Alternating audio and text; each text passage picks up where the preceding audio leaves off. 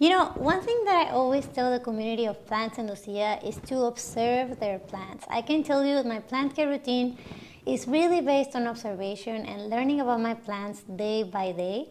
Just to give you an example, I have this pilea here, and as you can see, it's doing really well. It actually has some new growth here, I think over here as well. But also we can see that it has some yellow leaves here, also yellow and brown here. And this may be a possible sign that it is lacking nitrogen. Now, I know that the spring is just around the corner, so fertilizing my plant really makes sense. But it is also really nice to kind of understand what is happening just by looking at it and really observing it. So I really encourage you to just observe your plants and go day by day testing what works for you, because then you can actually make your own plant care routine and one that is actually going to work for you and also for your plants. But now let me tell you exactly what I do for my plant care routine, and maybe you can get some ideas from that one. I think we have about 100 plants in our apartment, so one thing that helps me is to have one day a week that I know that I'm going to care for them. And the first thing that I do is that I check the soil just to see which ones need water. So some of them will need water and some of them will not. What I do is I stick my finger in the soil, and then if it feels wet like this, I know that this plant doesn't need water. So now let's check the other plants.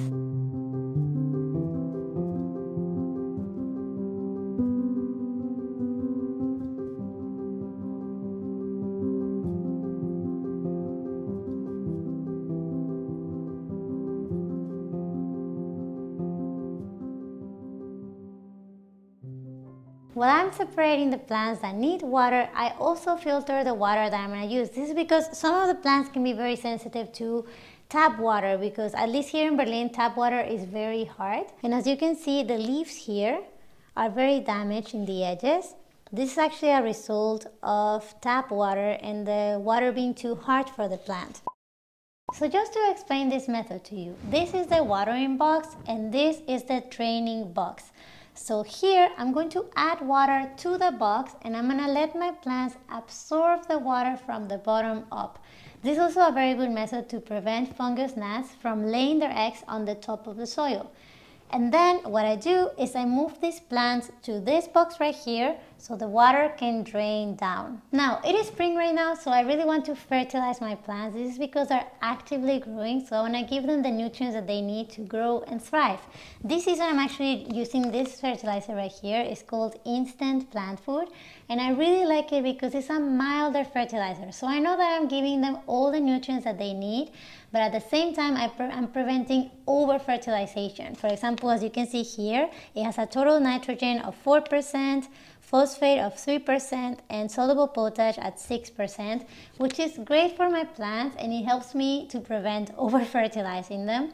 Another thing that I love about it is that it's really easy. As you can see, it comes in these tablets right here, and all we need to do is to drop them in the water and then water our plants.